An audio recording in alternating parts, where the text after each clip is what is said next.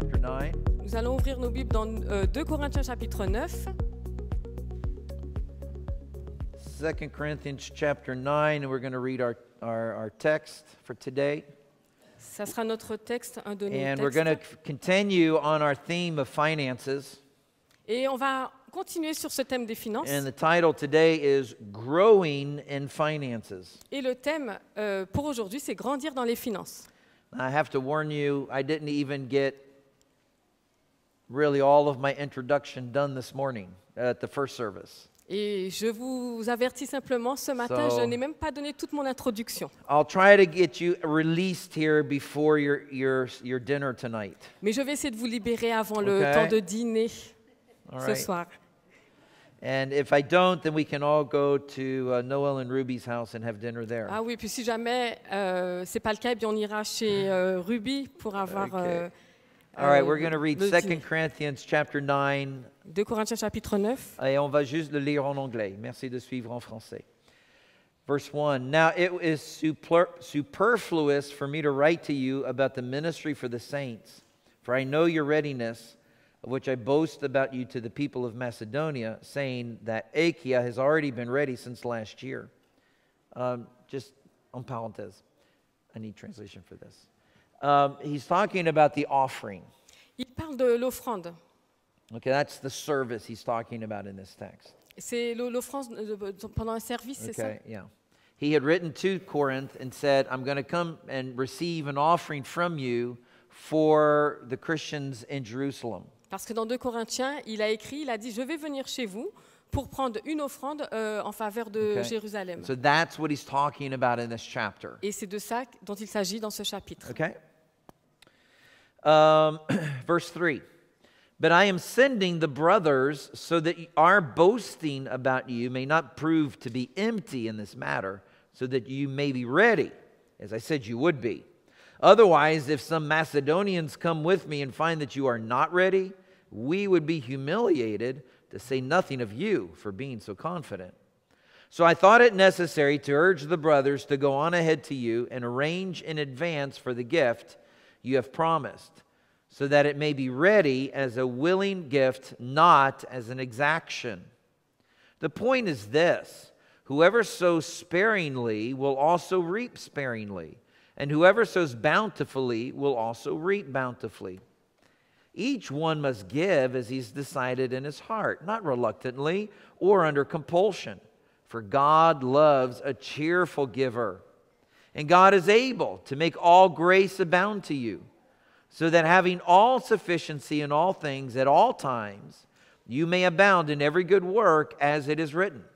He has distributed freely, he has given to the poor, his righteousness endures forever. Verse 10. He who supplies seed to the sower and bread for food will supply and multiply your seed for sowing and increase the harvest of your righteousness. You will be enriched in every way, to be generous in every way, which through us will produce thanksgiving to God. For the ministry of this service is not only supplying the needs of the saints, but is also overflowing in many thanksgivings to God. By their approval of this service, they will glorify God because of your submission that comes from your confession of the gospel of Christ and the generosity of your contribution for them and for all others, while they long for you and pray for you because of the surpassing grace of God upon you. Thanks be to God for his inexpressible gift. And Father, we just thank you for the truth of your word.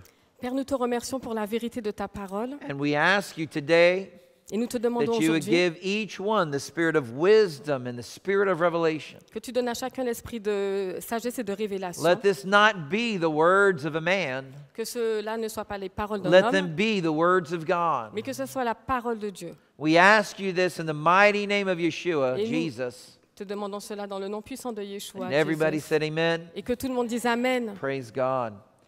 Well, last week, as Pastor Samuel said, I started a series on finances. Comme pasteur Samuel l'a dit, la semaine dernière, j'ai commencé une série sur les finances. And I really thought it was just going to be a very boring message, Et je pensais que cela aurait été un message un peu ennuyeux and that everybody was going to fall asleep. et que tout le monde allait tomber de sommeil. I mean, some of you did fall asleep. Peut-être certains sont tombés de sommeil. I took pictures of you. J'ai pris des photos I'm going to put them on Facebook. No, I'm et kidding. I'm mais je joking. plaisante. Okay. But I was really surprised at how the message impacted people. Et j'ai été vraiment surpris de la façon dont ce message a impacté le peuple. And so we're going to continue today. Et donc on va continuer aujourd'hui. And more than likely, we're not going to finish today either. Et de toute façon, quoi qu'il en soit, nous n'allons pas finir aujourd'hui. But one of the things that I've come to this understanding Mais une chose que j'arrive à comprendre, that the new covenant c'est que la nouvelle alliance talks far more about finances than the prior covenants. La nouvelle alliance parle beaucoup plus de finances que l'alliance précédente. I've also discovered Et j'ai aussi découvert just how ignorant we are generally about what the Bible does teach. combien nous sommes ignorants d'une façon générale sur ce que la Bible enseigne. Now, one thing you have to remember, Une chose dont il faut vous rappeler, every church grows in a culture. chaque église grandit dans une culture. Everybody look. Aren't Ah. they beautiful? Hello. Ils sont beaux. This is our intercessors Ce for the persecuted church team. Nos intercesseurs pour l'église persécutée.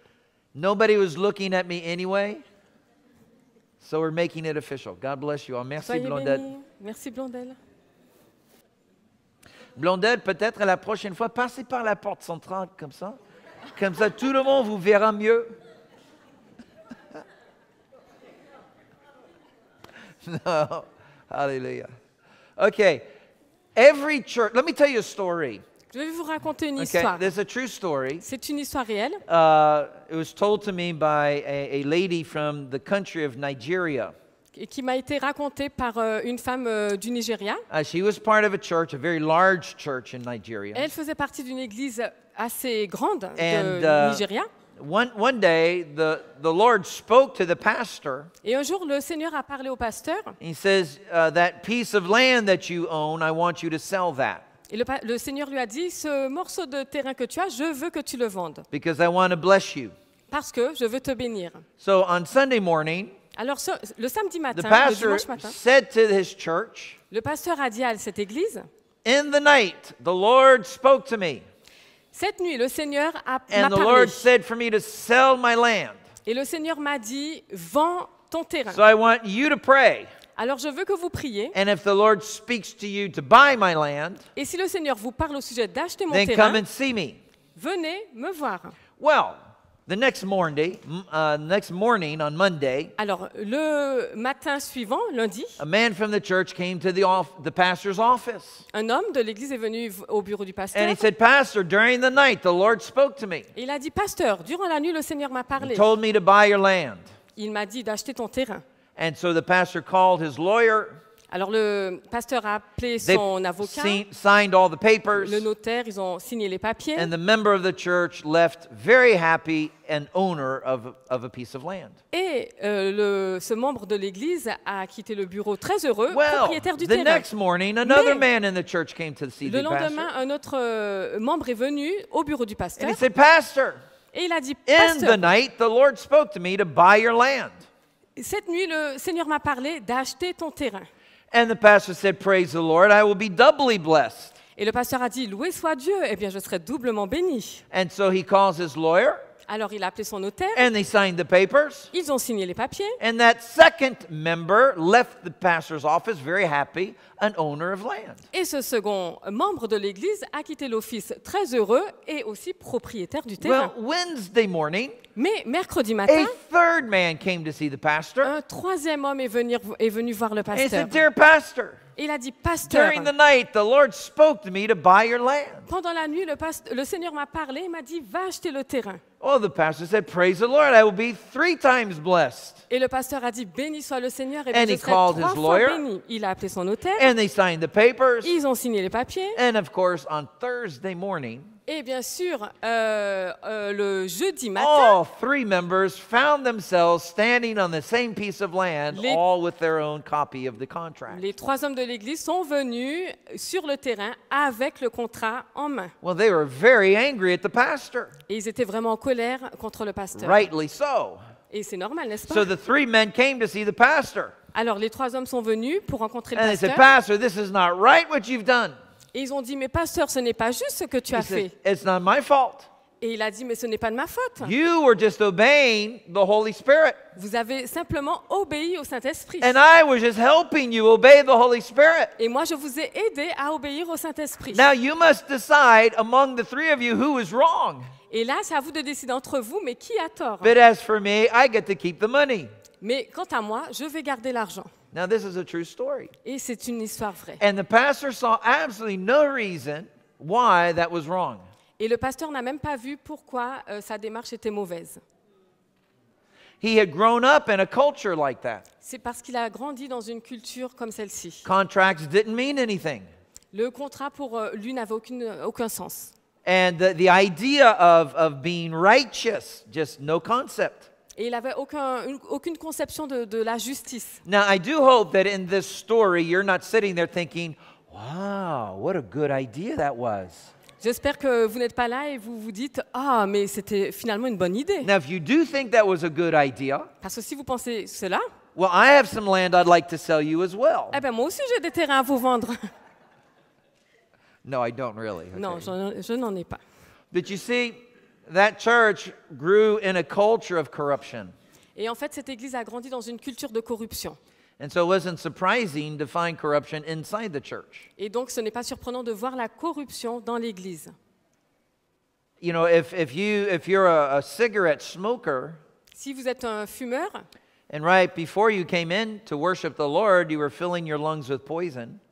et alors que vous arrivez pour adorer le Seigneur, vous avez cette odeur de cigarette. And you come in here, then everybody around you is going to smell the cigarettes. Et si bien que les gens autour de vous vont sentir cette odeur de cigarette. Quite often, the culture that is outside the church finds its way inside to the church. Parce qu'en fait, la culture à l'extérieur de l'église trouve son chemin à l'intérieur de It l'église. doesn't mean that it's good.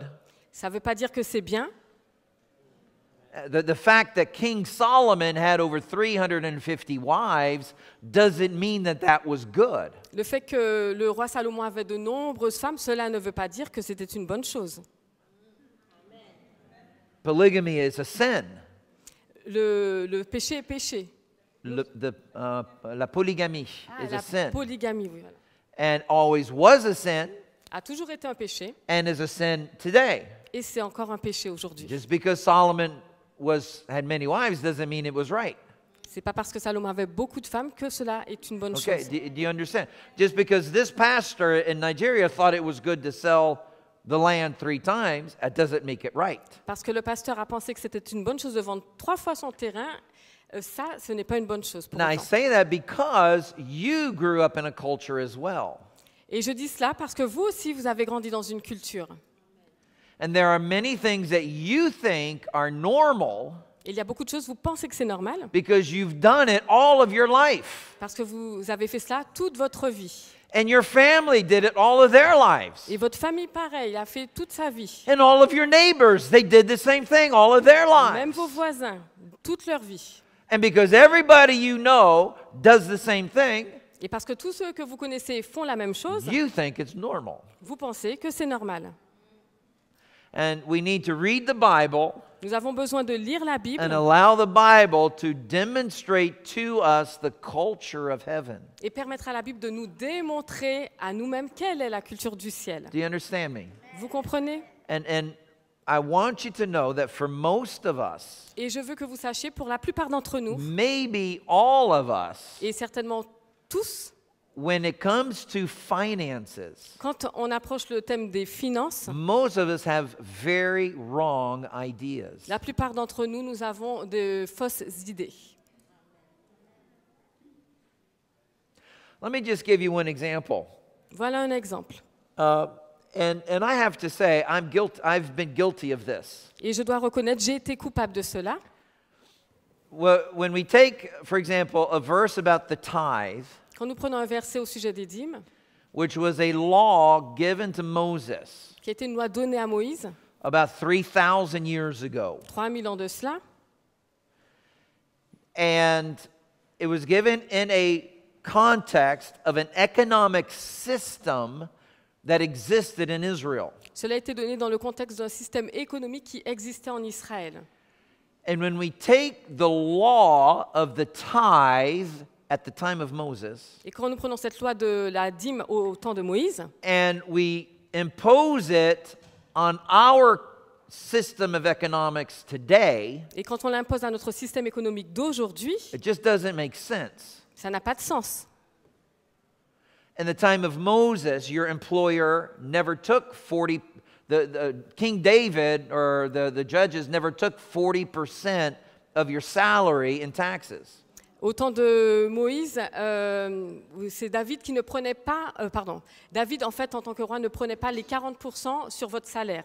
Your patron never paid 50% in taxes on your salary. Et votre patron ne paye pas 30 à 40% de taxes sur votre If salaire. you agreed to work for 100 euros in a day, If if you agreed to work for 100 euros in one day, Si vous êtes d'accord pour travailler pour 100 euros un jour, you would receive 100 euros at the end of the day. à la fin de la journée, vous recevez 100 euros. That was the contract. Ça, c'est le contrat. And the Lord said, Et le Seigneur dit, 10% of that belongs to me. 10% de cela m'appartient. It's very clear. C'est clair. But when now you sign a contract for 100 euros in one day, Et là, si vous signez un contrat de 100 euros pour une well, journée, now you have to pay 40% of that in taxes. et sur ces 100 euros, 40% sont retenus en taxes. Everything you purchase, you go to buy some food, you pay tax on the food. Et même acheter de la nourriture, vous payez la taxe aussi dessus. You buy a new computer, you pay tax on your computer. Pareil, vous achetez un nouvel ordinateur, il y a une taxe. That didn't exist in the time of Moses. Mais au temps de Moïse, cela n'existait pas. And on top of it, your employer pays and charges all kinds of things about, 50 euros more. Et pareil, l'employeur aussi, il paye au moins de 40%, même So plus should de you taxes. pay the tithe on what your employer gives to the state? Alors, est-ce que vous devez payer la dîme sur ce que l'employeur donne à l'État? He's giving the state money because of you. Il donne à l'État de l'argent à cause de vous. Should you pay tithe on that? Alors, You see payez-vous what I la mean? dîme It's sur very cela? complicated. C'est compliqué.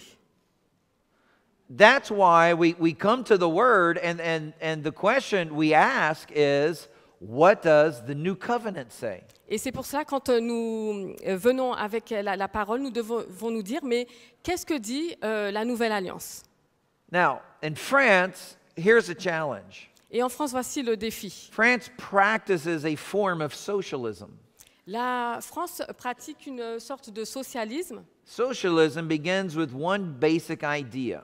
Le socialisme se résume en une idée basique, de base. Owners are corrupt. Les propriétaires sont corrompus. Only elected officials are honest. Et les élus, eux, ils sont corrects.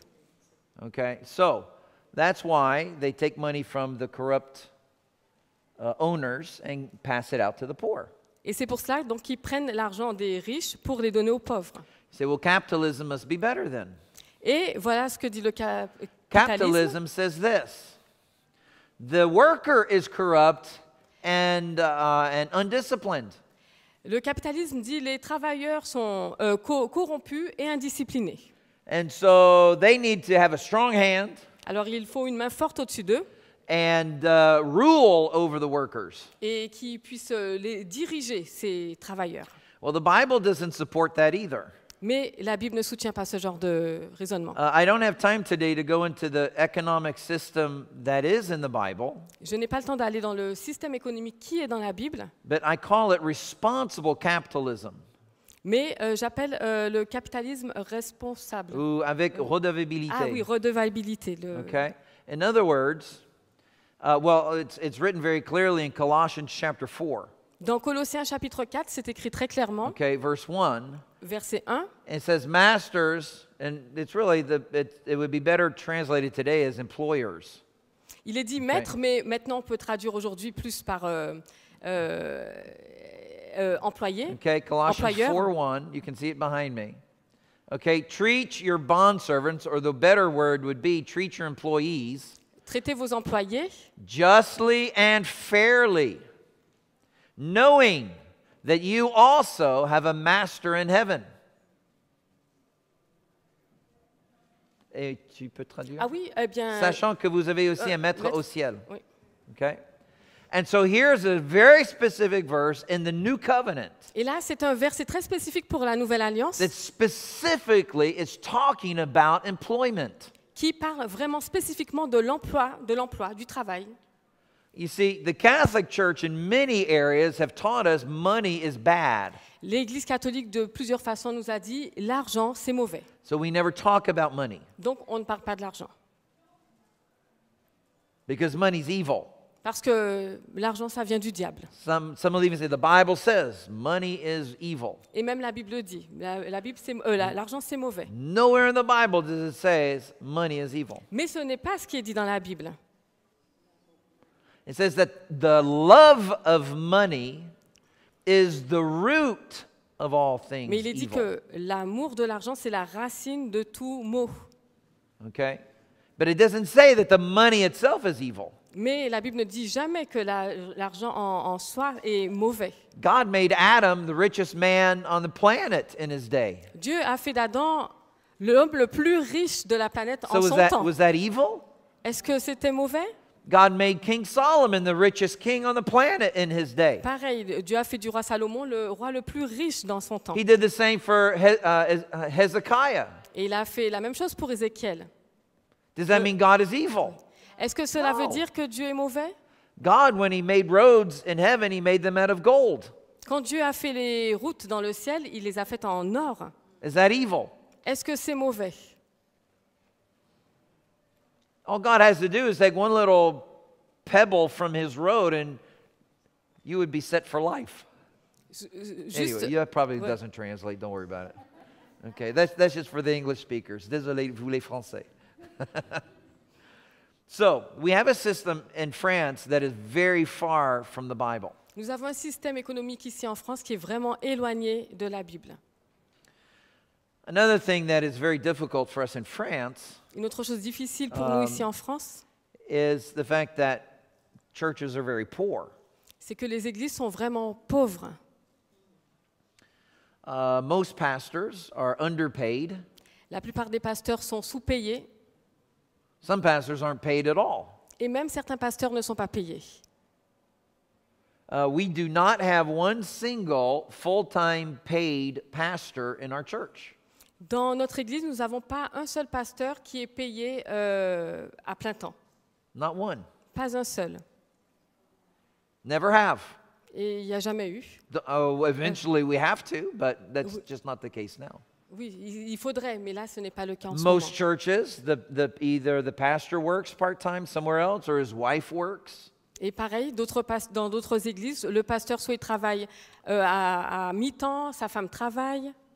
You know, I was with a pastor about a week ago. We were eating lunch together, and we were talking about the apostolic ministry. Il y a une semaine, je parlais avec un pasteur au sujet du ministère apostolique. And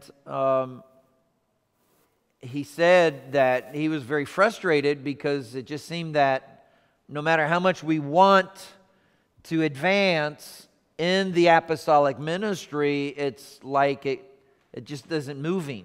Il était très frustré parce qu'il voulait vraiment percer dans le ministère apostolique, mais rien ne bougeait. And I told him very clearly, Et je lui ai Pastor, dit, the problem is money. clairement, pasteur, le problème, c'est l'argent. The Bible says that if a man doesn't provide for the needs of his family, he's abandoned the faith and he's worse than an infidel.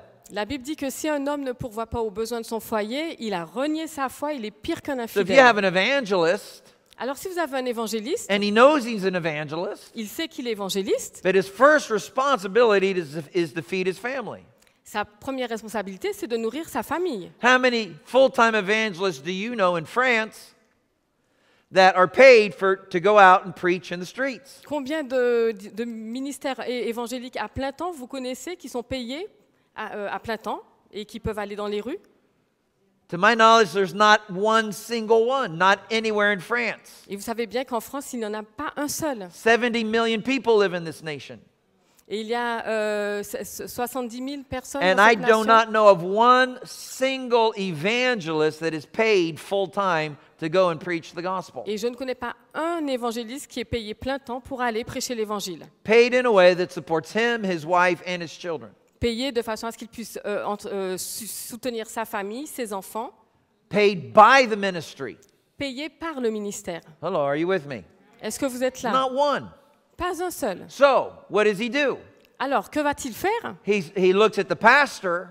Il va He goes, regarder, well, if I start a church, il va regarder au pasteur, il va dire, ben si je commence une église, then I'll get a salary from the church. j'aurai un salaire de I can l'église support my family. et je vais pouvoir supporter ma And famille. maybe one day, Et peut-être un jour, I can exercise the ministry of evangelist. je vais exercer mon ministère d'évangéliste. Same with the prophet. C'est la même chose avec le prophète, Same with the apostle. avec l'apôtre.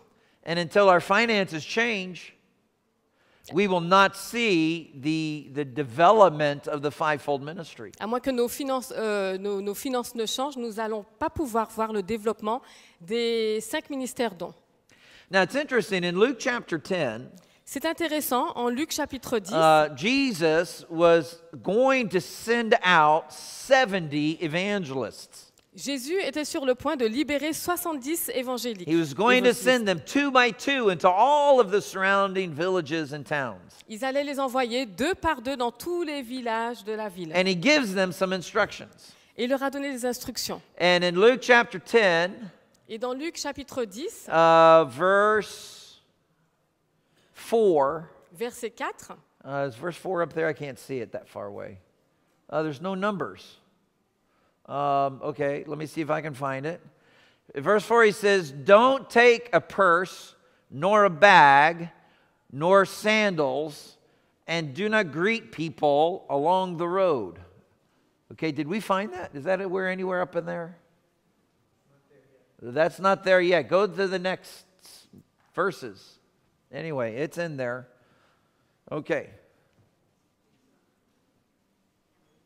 Okay, right. See where it says second part. Carry no money bag, no knapsack, no sandals, and greet no one on the road. Next. Prochain. Next. Woo. Hello. Is anybody up there? Give that man some coffee. Hello. No. Okay, they're having a nice little meeting up there. Next one, please. Hello. Okay, no, it's not working. Well, praise the Lord. We're going from gory to gory. Okay, yes, carry neither purse nor pouch. We read that. Need the next verse. Thank you. And into whatsoever house all of you enter, first say, peace to this house. Next. Prochain. Après. Merci. And in the same house remain, eating and drinking such things as they give, for the laborer is worthy of his hire. Okay, I want you all to read that one part. Whoa. Je veux que nous Here we go. lisions Yes. ensemble cette partie-là. Okay, for the laborer. Okay, well, I want you all to read that part out loud with me. Are you ready? Vous êtes prêts? On va lire ensemble. Okay, here we go. For the laborer is worthy of his hire. In other words, the laborer is worthy of his salary. Cela veut dire que le travailleur est digne d'un salaire. Now, I don't like this translation any more than I like the Louis II. Je n'aime pas cette traduction comme Because celle de Louis in the II. Greek, Jesus actually said this. Parce que dans le grec, voilà ce que dit Jésus. When you go into the house, Quand vous allez dans la maison, he said, eat everything there is. il dit mangez tout ce qu'il y a. I think for most translators, they thought that was a little too aggressive, not very polite. Je pense que les autres versions sont... So cette they version-là just- est un peu trop They agressive pour translated les it, autres. eat everything they give you. Parce qu'ils ont dit mangez tout But ce qu'on that's vous not donne. what the text says. Mais ce n'est pas ce que le texte dit. It says, eat everything there is. Il dit mangez tout ce qu'il So y a. next time you invite me to have dinner at your house, Alors la prochaine fois que vous allez m'inviter dans votre maison pour avoir le dîner, I'm going to eat everything in the house. je vais manger tout ce qu'il y a dans votre maison. And I'm going to quote Luke chapter 10. Et maintenant, nous allons voir ensemble Luc chapitre 10. But I want you to remember that phrase. Mais je veux que vous vous souveniez de cette phrase. The worker Le travailleur is worthy of his salary. est digne de recevoir un salaire. The worker is worthy of his salary. Le travailleur est digne de recevoir un salaire. Now, Jesus is specifically talking about evangelists, Et là, Jésus parle spécifiquement des évangélistes. but he's preparing us for the new covenant. Mais il nous prépare pour la nouvelle alliance. And in the new covenant, Et dans cette nouvelle alliance, there is a specific provision for your employment. il y a une provision spécifique pour votre emploi.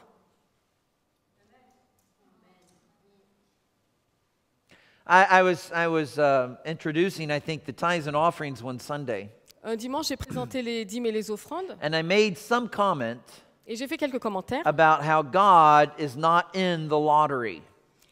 pour dire combien Dieu n'est pas dans la loterie.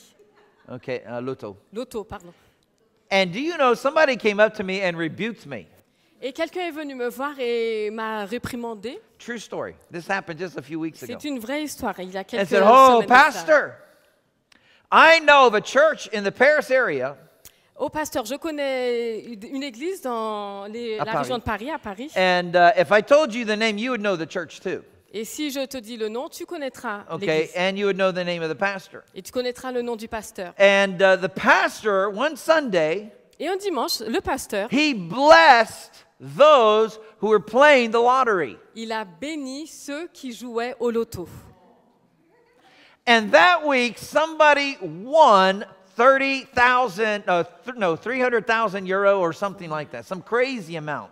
Et cette In the semaine, lottery. quelqu'un avait gagné Okay. 3 000 And of course, euros. gave the tithe to the church. Et sur cela, il a donné la dîme à l'église. And the pastor held up the tithe Et le pasteur a... and said, "Do you see God is in the lottery?" Et il a tenu donc la dîme et il a dit, voyez, Dieu est dans la And, loterie. le loto. and this person, it was a woman, and she said, "Pastor, you need to change your doctrine." Et une femme donc a dit, pasteur, tu dois changer ta doctrine. I thought, this is the craziest thing I've ever heard in my life. Eh bien, je n'ai jamais Seriously. entendu de telles choses dans ma I said, vie. "Listen, lady, I would not be surprised at all if the devil was in that, because now all of those Christians are going to start wasting their money in the lottery." Et On traduit? Oui, oui, oui. OK. Et j'ai dit à cette femme, ben, ça ne m'étonnerait pas que le diable soit dans cette histoire, parce que maintenant, tous les chrétiens, ils vont dépenser leur argent au loto.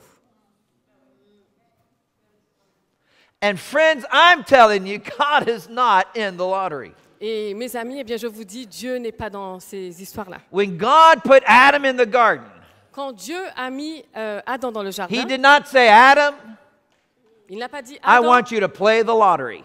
je veux que tu joues au loto. That's not what God said. C'est pas ce que Dieu a dit. God put Adam in the garden, Dieu a mis and he Adam said, "Now, Adam, I want you to work." dans le jardin. Il lui a dit, Adam, maintenant, je veux que tu travailles. God is in the labor. Parce que Dieu est dans le travail. Hallelujah, amen. Amen. I think I even said, yeah, God, if you find a bag of money when you walk out the door, don't pick up that bag of money and say, "Oh, hallelujah, what a blessing from heaven." Si jamais en sortant de l'église vous trouvez un porte-monnaie plein d'argent, ne dites pas oh Are merci you Seigneur, kidding me? gloire à That thing toi. is probably cursed. Parce que ça c'est pas la bénédiction. Hello? Now, if somebody comes up to you and says, "Hey, I was praying for you, and I felt like the Lord said you have a need in your life, and I just want to bless you. Here's 1,000 euros." Et si quelqu'un vient qui dit j'ai prié pour toi, j'ai ressenti dans mon cœur que voilà, je dois te donner 1 000 euros. Well, then receive it. That's a blessing. Recevez-le, c'est une That is bénédiction. not the lottery. C'est pas le loto, That's a gift. c'est un don. And there's a difference. Et là il y a une différence. You're not playing on that. You're not losing money in that. Vous n'êtes pas en train de jouer, de perdre de l'argent sur Do you understand the ces difference? choses-là. Okay? Vous voyez la There's a big différence? difference. Il y a une grande différence. Jesus said, Jésus a dit, the laborer or the worker is worthy of his salary. le travailleur, il est digne de recevoir un salaire. Hallelujah. Amen. Now, he was talking specifically about those who serve in the ministry. Mais il parlait spécifiquement de ceux qui servaient dans le ministère. Now,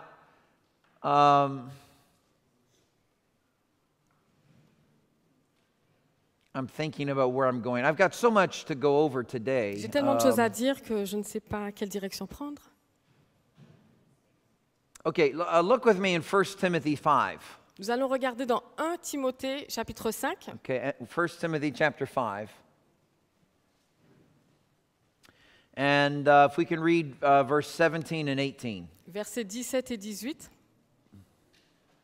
Awesome, thank you. Merci. Let the elders that rule well be counted worthy of double honor. The word for double honor literally means double pay. Digne de double honneur, ça veut dire digne d'une double paye. So this is good news for the elders in the church. Alors c'est une bonne nouvelle pour les anciens de l'Église. If we apply this principle, Si nous mettons en pratique ce principe, we would estimate what the average salary is among all of the members in the church. On fera une estimation du salaire en moyen parmi tous les membres de l'Église. And we would then double that. et on va doubler cette estimation. And that would be the salary for the elders. Et ça sera le salaire des anciens.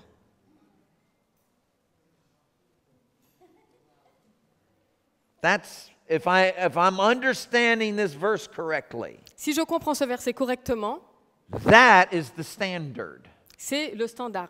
Not, well, let's estimate the salary average in the church. Et ce n'est pas juste faire une estimation du salaire moyen de And then l'Église let's give the pastor half of that et donnons la moitié au pasteur. and trust him to live by faith. Et faisons confiance au Seigneur, il va vivre par la foi. Hello. And yet, almost every pastor that I know of in France, Et la plupart des pasteurs que je connais en France, either he has employment outside of the church soit il est employé à l'extérieur de l'Église or his wife works, ou son épouse travaille, or they have some kind of external income. ou ils ont un revenu externe. That is just the reality. Et ça, c'est la réalité. Now, it says, Mais il est dit, verse 18, verset 18, it's coming. essayez. Il dit, Oh, is it there? Sorry. Wow, it changed so fast. I didn't see it change. Sorry. My bad. For the scripture says, you shall not suppress the ox that treads out the corn, and the laborer is worthy of his reward or his wages.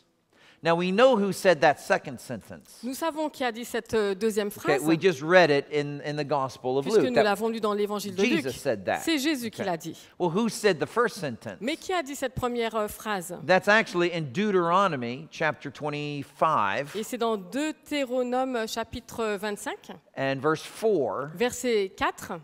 It's a weird verse, C'est un verset bizarre. bizarre. I have reread. Thank you. You don't need to put that. Go back to 1 Timothy, please, Joseph. Retourne à 1 And Timothée. I've read and reread that chapter many times. J'ai lu, relu ce chapitre plusieurs fois. There's no explanation to verse 4 anywhere. Il n'y a aucune explication de ce verset 4 nulle part. The word is actually the word to muzzle. Le mot emmuselé, Okay? And you know what the muzzle is on a cow? vous voyez ce que c'est? It's that thing you put over its mouth. C'est la chose qu'on met sur sa bouche Okay, so that it cannot eat. pour qu'il ne mange pas. Okay? And so the idea is you're asking the cow to work the fields.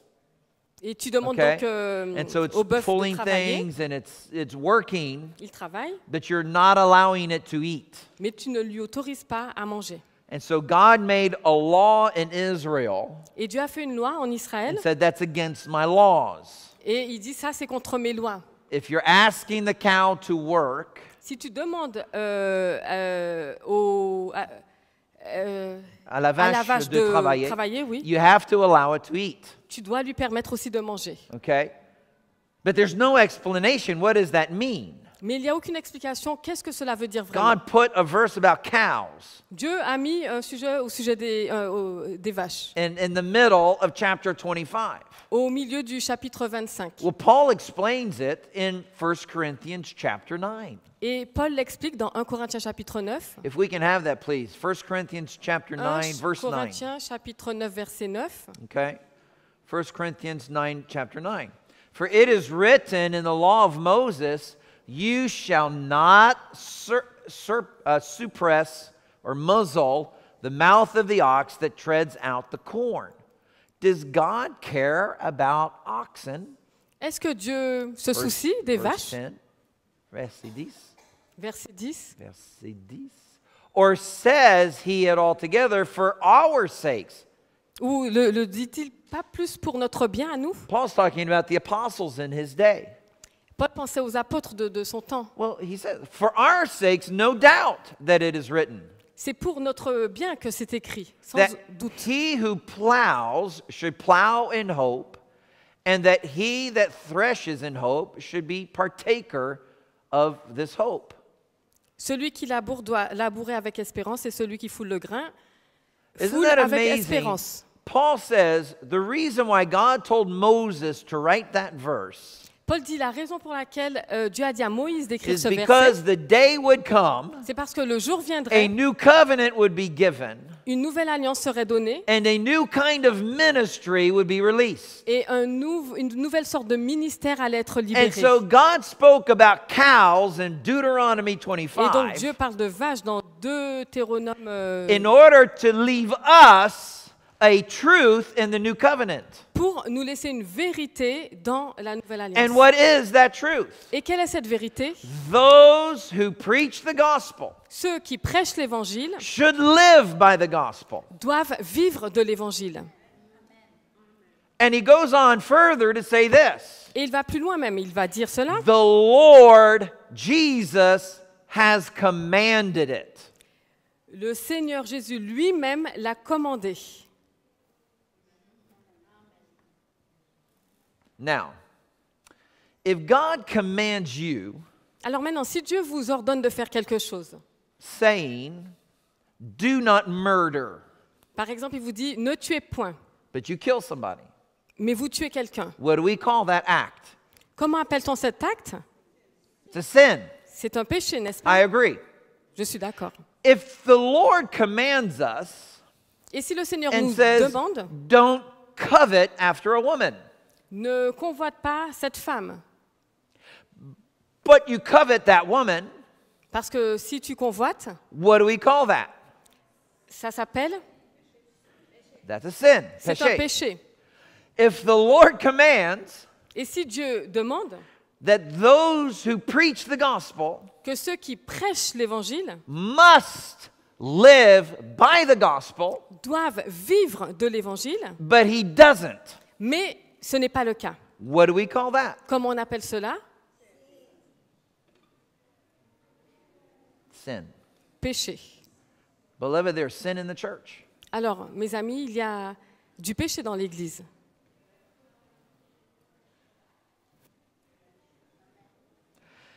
Amen or oulala. Yeah, ça c'est plutôt un oulala. Oui, c'est plutôt... Ah, je suis d'accord. Now I understand all of the arguments. I give all the arguments. Je comprends tous ces arguments. Well, financially. Financièrement. But the Bible is still the Bible. Mais la Bible reste la Bible. And sometimes we look at the church of Jesus Et parfois, nous regardons l'Église de Jésus and we say, why is the church so void of spiritual power? et on se dit, mais pourquoi l'Église est-elle si vide de pouvoir spirituel? Is it possible, beloved? Est-ce possible, mes Because we bien-aimés? do not treat the ministries correctly. Parce que nous ne traitons pas le ministère correctement. that accidentally we have brought a curse upon the church. Que par accident, en fait, nous avons apporté une malédiction sur l'Église. Now, my solution is this. Alors, ma solution, c'est la First, suivante. let me just tell you, it is not for you to give more. Je veux qu'on soit bien clair, ce n'est pas parce que je veux que vous donniez davantage. That's not the solution. Ce n'est pas la solution. The real solution La vraie solution, is for you to make more. c'est de gagner plus. Logically, Logiquement, if you make more, si vous gagnez plus, you will give more. vous allez donner plus. Do you agree? Êtes-vous d'accord? I hope so. J'espère. And I think this is where it is so important for us to understand the power that is in the new covenant.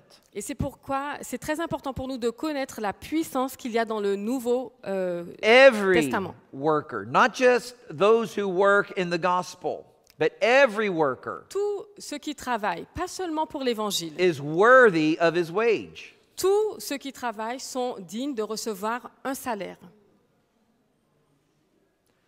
Let me read a verse in the book of James. Nous allons lire un verset dans le livre de Jacques, l'Évangile, L'épître de pardon. Jacques. Chapter 5, chapitre 5, and we'll start in verse 4. verset 4. James 5 and verse 4. Behold, the hire of the laborers who have reaped down your fields, which is of you, kept back by fraud. Wow, this is a weird translation. Sorry, I'm having a hard time reading this. Je n'aime pas I'm not even sure I cette understand what I traduction. just read. Je suis même pas sûre Okay. de comprendre cette traduction. Hang on just a second. I'm going to see if I can get it in my translation. We just use these translations off of the internet. Sometimes they're good, sometimes they're not. Pas toutes les traductions Okay. sont bien. Here we are, James chapter 5. I've got it here. It'll be close to what's there. Behold, the wages or the salary of the laborers who mowed your fields, which you kept back by fraud, are crying out against you. And the cries of the harvesters have reached the ears of the Lord of hosts. Verse 5, Saint. You have lived on the earth in luxury and in self-indulgence. You have fattened your hearts in a day of slaughter. You have condemned and murdered the righteous person. He does not resist you. Be patient, therefore, brothers, until the coming of the Lord. See how the farmer waits for the precious fruit of the earth, being patient about it until it receives the early and the late rains. You also be patient. Establish your hearts, for the coming of the Lord is at hand. What he's saying here is very, very simple, very clear. Alors c'est très simple ce qui est dit dans ce passage. He's speaking to those who are owners of a business. Il parle de ceux qui sont propriétaires d'une affaire. And he says, you hired laborers, Et il dit, tu and they worked for you all day long, as employé des travailleurs, but ils you ont travaillé withheld pour their toi, salary. mais tu les as mal payés. And their cry, Et leur cri, listen, this is in the new covenant. et là, écoutez bien, c'est dans la Nouvelle Alliance, Their cry has risen to the ears of the Lord of hosts. leur cri est monté aux oreilles de l'Éternel des armées. And he is coming soon with vengeance. Et il arrive bientôt avec la vengeance.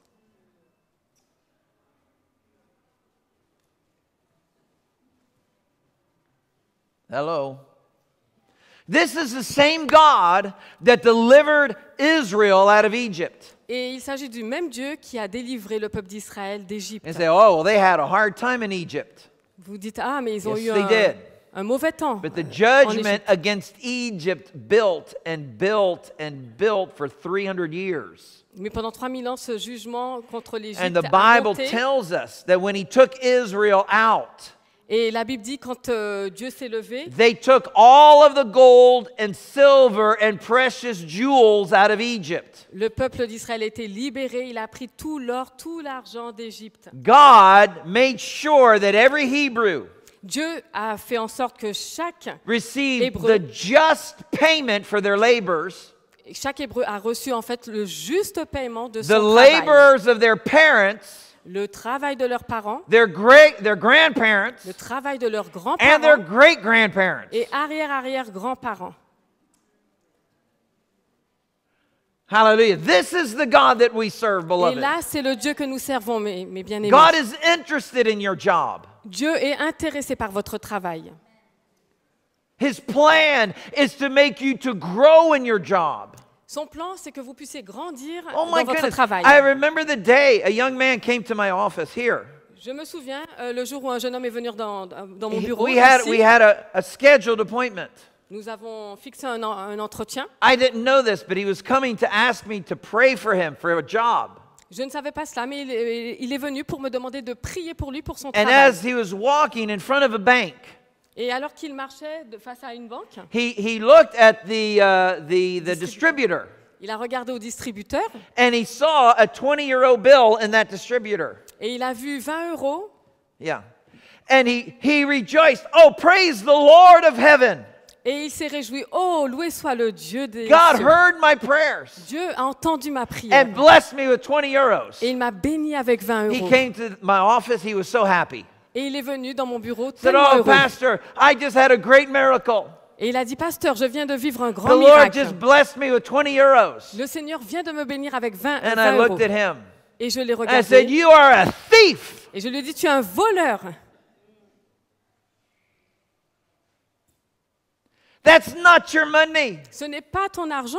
That was a temptation from the devil. C'est une tentation du diable. He was trying to see if you would be a man of integrity. Et Dieu voulait voir si tu étais cet homme d'intégrité. There are videos of every person that comes to those machines. Il y a des vidéos sur toutes les personnes qui passent par la machine. And now your face is on those videos. Et maintenant, ton visage est sur les caméras. They know you took 20 euros from some poor little old lady. Et ils savent que tu as pris ces 20 euros d'une pauvre petite femme. You're a thief. Tu es un voleur. You need to repent. Tu dois te And you repentir. go back to that bank and you turn that in.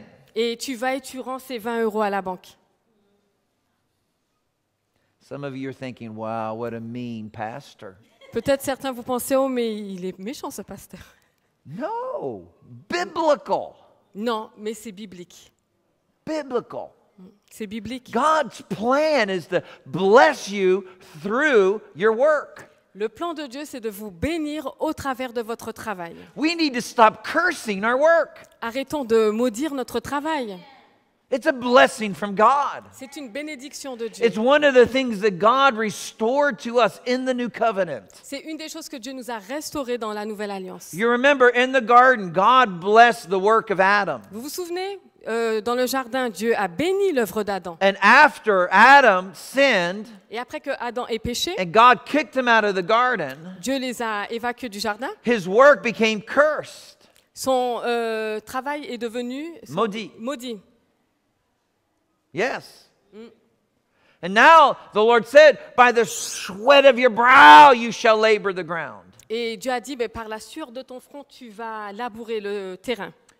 But in the new covenant, Mais Oh, dans beloved, this is la so powerful. Nouvelle Alliance, c'est si puissant. God redeems work. Dieu a racheté le travail. When Jesus made that declaration, Quand Jésus a fait cette déclaration, every worker is worthy of his salary. chaque travailleur est digne de son salaire. Jesus redeemed the curse that was on work. Jésus a racheté cette malédiction qui était placée sur le travail. Hallelujah. Praise God. Amen. And now God gives you a job. Et là, Dieu vous donne un He said, travail. oh, God gives me a job. Oh, Pastor, I worked for that job.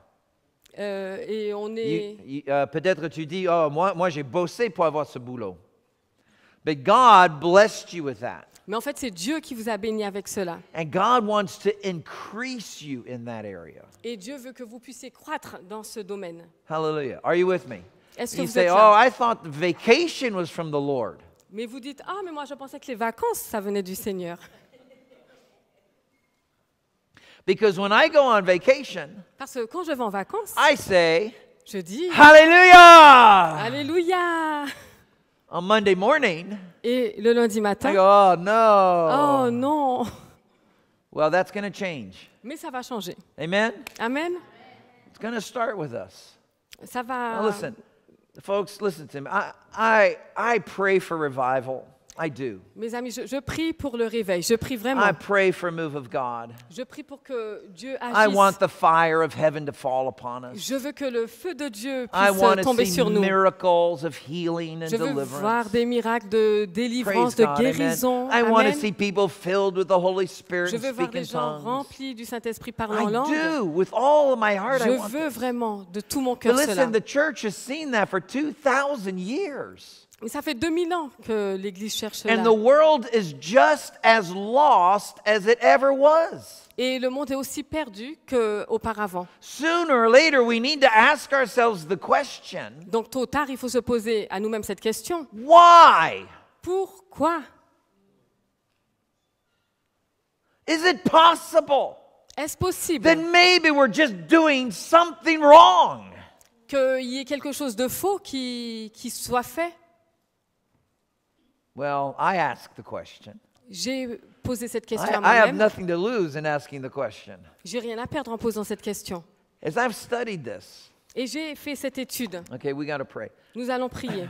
As I've studied it, I've become more and more convinced Et en fait, faisant cette étude, je suis devenue de plus en plus convaincue that we, as a church, we have brought a curse. Que l'Église, en tant qu'Église, nous avons amené une malédiction. For 2,000 years, we've been building a curse upon ourselves. Depuis 2000 ans, on construit vraiment sur cette And malédiction. God is going to break the curse. Et Dieu va briser cette malédiction. It's going to start in our heart, Ça va commencer dans nos cœurs. and we're going to begin to bless our work. Nous allons commencer à bénir notre travail. You know, God called me into the ministry when I was 8 years old. Dieu m'a appelé dans le ministère alors que j'avais 8 ans. First time I heard His voice. C'est la première fois I que j'ai wasn't entendu even sa born again. parole.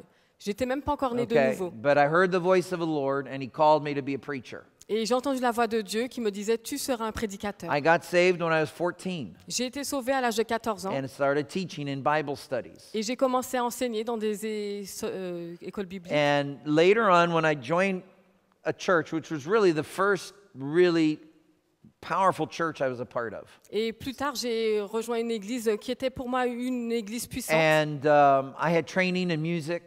J'ai une formation dans la I'd been louange, preaching la for musique. years already. Je prêchais déjà And I said, Depuis des années. Pastor, I want to serve.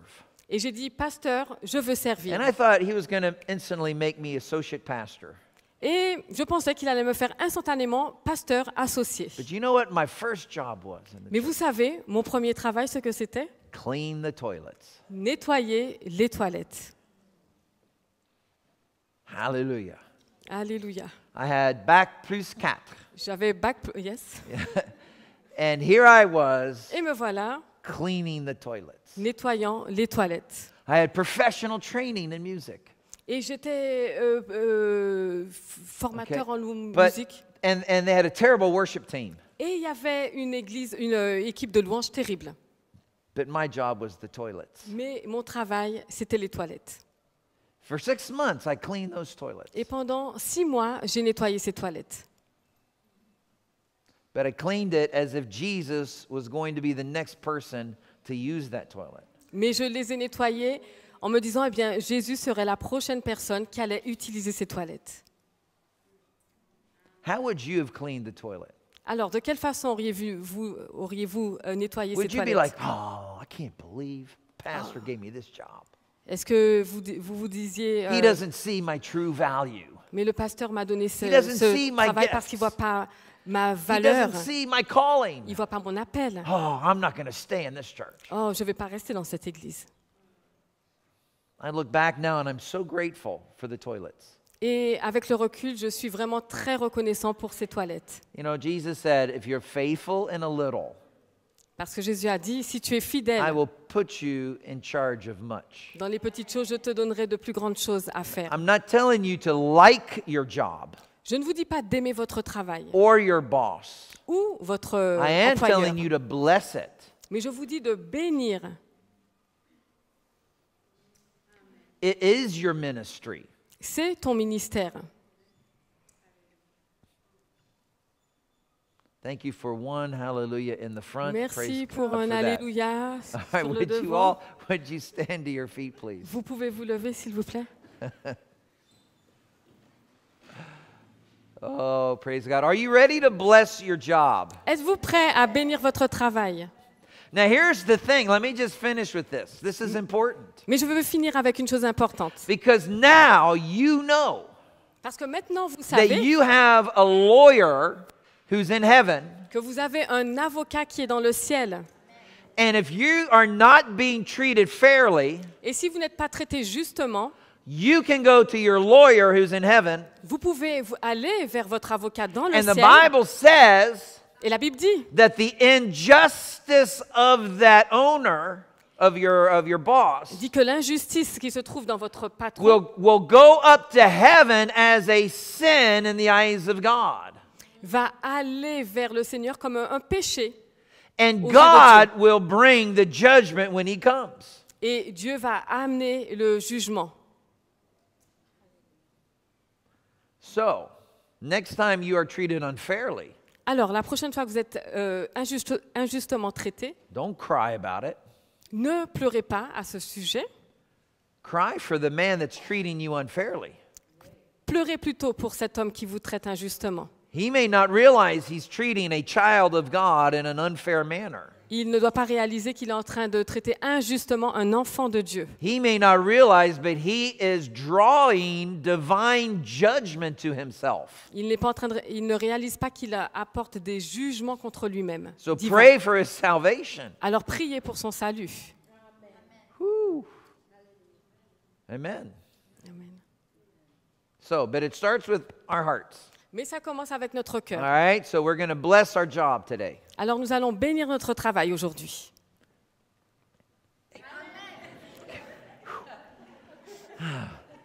I had a brief moment of emotional insecurity. J'étais insécure émotionnellement pendant un petit moment. Okay, so we're just going to try it one more time. Alors on va encore essayer une So deuxième fois. we're going to bless our job right now. Alors nous allons bénir notre All travail right, maintenant. okay. Amen. Everybody said amen except the French. I don't know why. Alors j'ai entendu tout le monde dire merci sauf So les we're going Français. to do. Je sais pas I'm going to pourquoi. try it one more time, Alors on va essayer encore une so autre that fois. the French can say amen De as façon à well. ce que les Français Okay? disent oui, amen Because aussi. most of those amens are among our Parce que je crois Filipinos. que ces amens venaient des Philippins. Okay, so I need a good, strong amen from the French Alors here un today. bon amen des Français aujourd'hui. We're going to bless our job today. Nous allons bénir notre travail aujourd'hui. Amen. That was much better. All right. C'était beaucoup mieux. Although I didn't hear our folks on internet say amen. Mais j'ai all pas right? entendu nos amis d'internet. Hein. Well, next time you connect to the internet, I want to hear you say amen too. Prochaine Okay. fois, on veut vous entendre. So come on, let's pray before the Amen. Lord. Prions. Father, we thank you for your word. Père, nous te remercions pour ta And parole. you are a good God. Et tu es un Dieu qui est And bon. you bless your children. Et tu bénis tes enfants. Father, I repent today. Père, je me repens aujourd'hui. And this is an example of what you can pray, okay? C'est un exemple de So comment I prier. repent today Je me repens aujourd'hui for cursing my job d'avoir maudit mon travail or complaining about my job ou m'être plaint au sujet de mon travail or cursing my boss ou avoir maudit mon patron or complaining about my boss. ou me plaindre de mon patron. I repent today. Je me repens I aujourd'hui. turn away from that sinful behavior. Je me détourne de ce péché And I ask you to forgive me, Father. et je te demande de me pardonner, I Père. choose today Je choisis to aujourd'hui bless my work de bénir mon travail and to bless my superiors. et de bénir tous mes supérieurs In the mighty name of Jesus. au nom puissant de Jésus. And I declare today, Et je déclare aujourd'hui, I will be faithful in the little things. je serai fidèle dans les petites choses. And I trust you, O God, Et je te fais confiance, Seigneur, that when I am treated poorly, que quand je suis pauvrement traité, when I am treated unjustly, quand je suis traité injustement, that you will come to my defense que tu vas te lever pour ma and défense you will bless me above measure. et que tu vas me bénir au-delà de toute mesure. I declare this to be true Je déclare cela la vérité in the mighty name of the Lord Jesus. au nom puissant de Jésus. Oh, come on. Somebody say amen to that. Alors, I dites think that was amen à pretty good. cela. Hallelujah. Amen. Amen. Let me have our prayer teams here in the front, please. Que les équipiers de prière viennent sur le devant, s'il I've vous plaît. released our music group. Many of them are battling J'ai illness today, so I've released Libérer them. l'équipe de louange, ils John, combattent un on petit peut peu la avoir un peu de maladie. musique, s'il te plaît? Hallelujah. Thank you, Lord. But if you need prayer today, especially in the area of finances, Si vous avez besoin de prière, particulièrement dans le domaine des finances, or maybe you are in a job ou peut-être vous êtes dans un travail and you are being treated very poorly, et vous êtes traité vraiment avec très pauvrement. and maybe you just want to pray with one of the leaders before you leave today, Et peut-être vous voulez prier Okay. avec un des responsables avant de Right. partir. do that. Do that. Faites-le, faites-le. Remember, you are a child of God. Souvenez-vous, vous êtes enfant de Dieu. When you come to that place of work, you bring the kingdom of heaven with you. Quand vous allez dans ce lieu de travail, vous apportez le royaume de Dieu avec vous. Be faithful in the little, Alors soyez fidèles dans les but petites choses. expect much. Mais attendez-vous à plus. Expect much. Attendez-vous à davantage. Expect to grow. Attendez-vous à croître.